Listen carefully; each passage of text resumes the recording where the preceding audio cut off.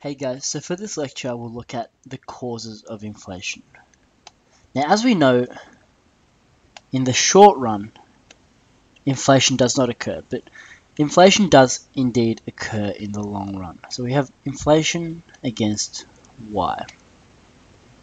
So the first concept of inflation is when we have demand pull inflation. As we know, the short run aggregate supply is a horizontal line, and the long run aggregate supply, where Y star is potential output of the economy, is the long run aggregate supply, and also we have a downward sloping aggregate demand curve. So let's just make this a little bit.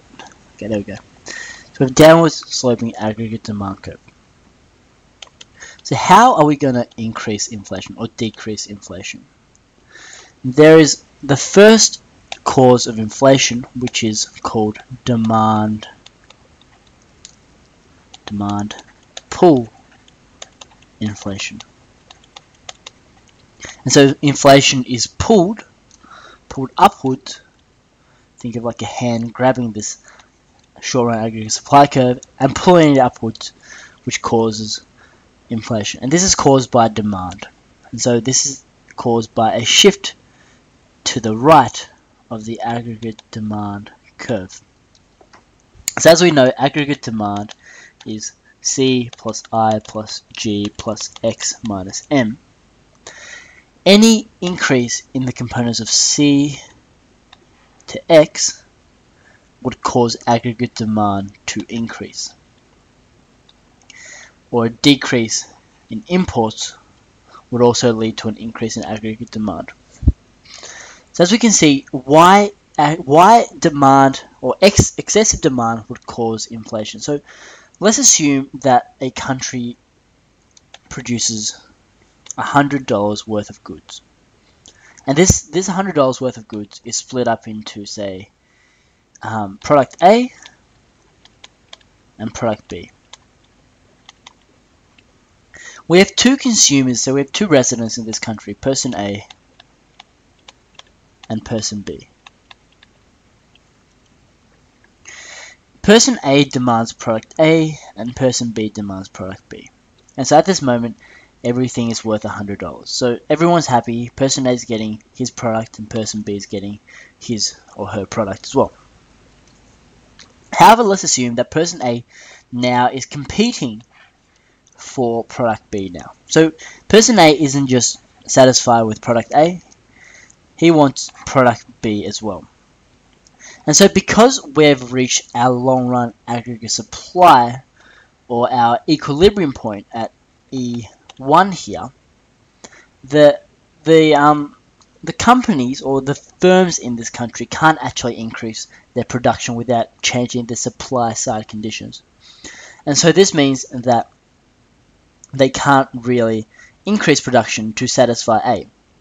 And as we know, firms exist to maximize profits, so that in the situation where they can't actually increase their production in the long run, in the short run they're going to increase their production according to demand to point Y dash here, because they can just overutilize resources or overutilize their labor and capital. But in the long run we know that this can't occur because of certain productive constraints in the economy.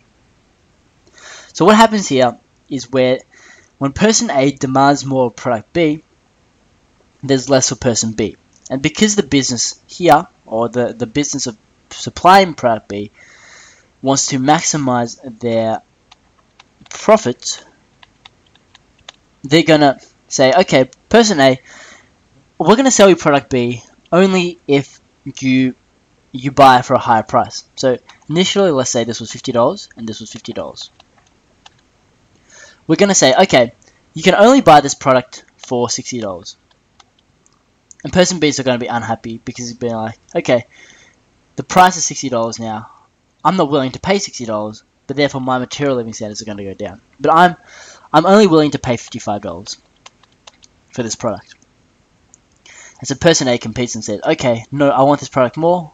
I'm willing to pay $60. And so because this business supplying product B wants to maximize their profits, they're going to sell this product to person A. And as we can see here, the overall value of this economy is now $60 plus $50. So it's actually increased $10. But as we can see, there has been no change in product.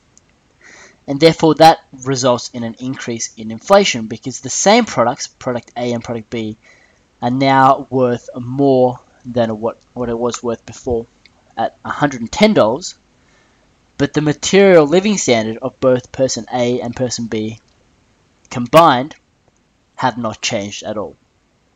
And so that's demand pull inflation. When there is excessive aggregate demand for a limited or constricted aggregate supply. And so we've moved from point A in the equilibrium to point B where there is a contraction, or sorry, an expansionary gap.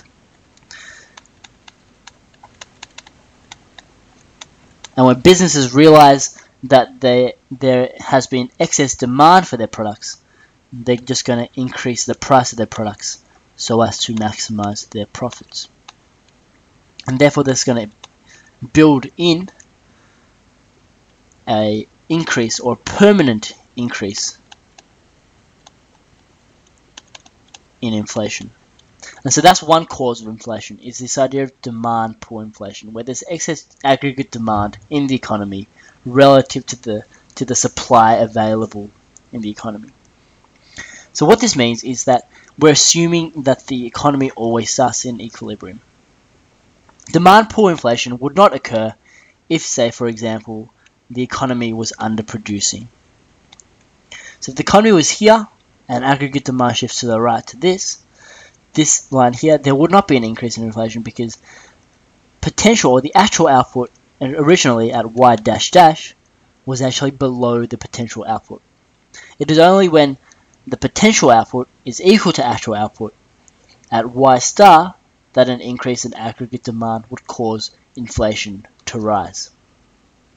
So that's the first example of how demand pull inflation, or an excessive aggregate demand, would actually increase inflationary rates in the economy. So now let's look at the second concept, which is cost pull inflation. Cost pull inflation.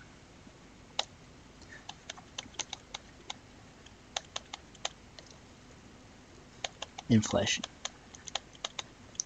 So what this is basically when businesses experience an increase in their costs of production. So when costs of production increase. And what this means is because they maximize profits, they would have to increase the price of their goods and services. So let's say, for example, we have product A and product B. Before. Product A costs $100, product B also costs $100 initially. So we have a GDP in this country of $200. And let's say it costs the firm $50 to initially produce product A and also $50 to produce product B. And so we have a profit, which is also denoted pi, of $50 for product A and $50 for product B for this firm, and they make $100 worth of profits. But now let's assume that the labor costs have increased to $60, or the cost of both these products increase to $60. So it costs now $60 to make, and instead of gaining a $50 profit, we can see that the profit now, after there has been an increase in, say, labor costs, would then be only $40. And because the business here wants to maintain a profit margin of $50, and they can't cut their costs, what they're going to do is they're going to increase their price. And assuming that the demand for this product will stay relatively the same. So instead of charging $100 for this product, they're going to increase to $110. And so that means the profit is again $50, and they will gain a total of $100 worth of profit. But now, as you can see, the total product, or the total prices of the product, is $200 as opposed to $200. And now we can see if we add these up, 220 divided by 200 equals 110%. The country here, or country alpha, has now experienced a 10% rise in inflation. And so this relates to the idea of cost pull inflation. So there are two causes of inflation in an economy. So firstly, we have what is called demand pull inflation, or demand inflation, which typically occurs in a boom when spending outstrips production. So when spending exceeds production. And this relates to a demand pull inflation. And also we have the second example, which is cost. So that should be demand. That should be cost push. Sorry about that. It's cost push. Cost push inflation. So the second concept is cost push inflation, where the underlying costs of production actually increase.